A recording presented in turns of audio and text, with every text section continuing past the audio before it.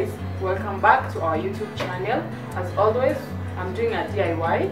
Wenye mnajua mimi msi wa DIY. So today I'm going to make this bucket into a flower pot. So first, ilikuwa ya omo. First I'll cut it. Hii part ya juu nitoe. Then I've bought a Sisal and you may stain. So that Sisal I'll use it kuweka all around this bucket. So let me cut it. Yeah, we are done. As you can see, this is how it looks. Before nifanye anything inakaa hivi. Can you imagine this is going to be a flower pot? Najua mnashanga how itakuwa aje a flower pot, but just wait and see kitu ita come up nayo.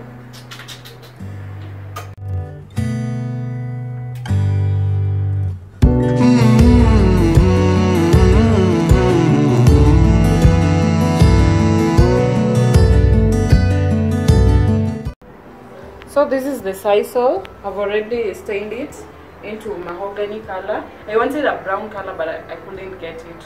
So nikachukua to the mahogany one. I've stained it. Nilitaka ni what is it called? I wanted to like twist it, but I was not able to do it because iko na kazi more. So I'm going to use this one. Then I have here glue gun. I have glue sticks here. So because of this thing, nikitengeneza ina drop kila mahali, I'll have to lay this one down. Nifanyie hapa juu so that it doesn't drop kila mahali kwa carpet. So guys,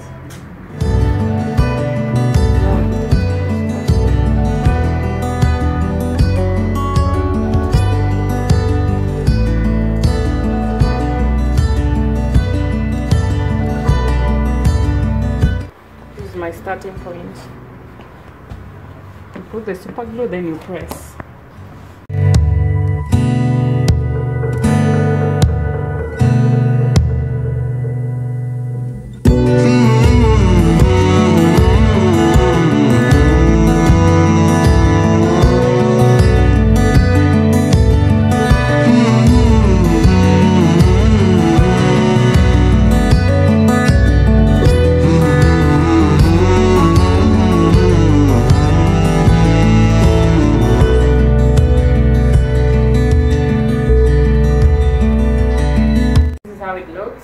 As you can see, I've decided to go with mahogany part ya chini, then the upper part niweke the original color of the Sisal nione venye itaka, because niliona nikiweka the whole part ikae mahogany it won't look good.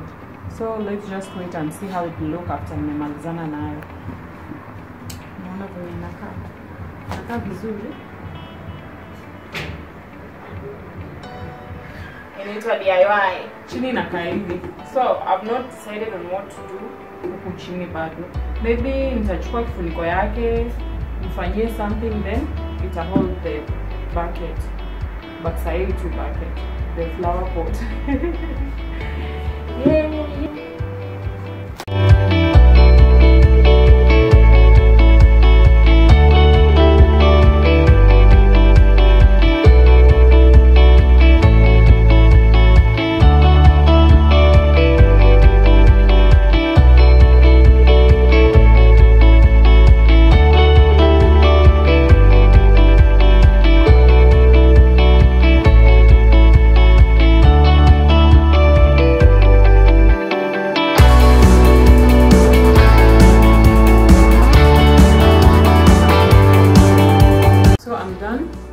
The final product. This is how it looks. This is the outside part. This is the inside part. So this is my flower pot.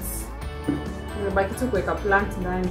But first I have to like nyoe hizi stuffs na makasi so that it looks perfect. Niache kwa to replant that plant into this flower pot that we DIY'd. So let's see.